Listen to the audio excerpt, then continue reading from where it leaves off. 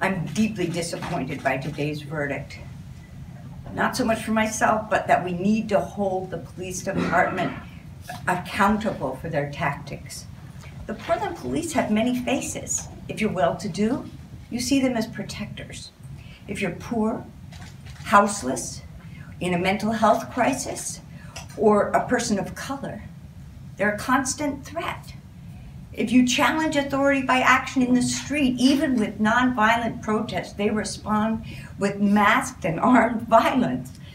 A dazzling array of less than lethal weaponry designed to engender pain and engender fear and cause pain.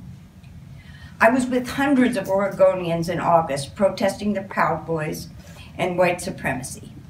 The police used tear gas and percussion grenades against us from many directions. Havoc ensued. The police have not learned their lesson. All the marchers were dealt with as criminals for the purported actions of a few. I was at the front lines and saw no projectiles, no smoke bombs, nothing coming from the protesters. We're living in a time of attacks on freedom from all sides. Are we, those who protest these attacks, terrorists who should be violently crushed by faceless giants in riot gear?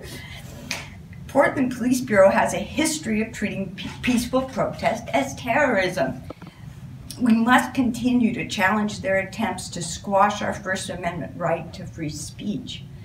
I'm incredibly grateful to the ACLU and to Tompkins Corp for their work to unmask these tactics for what they are.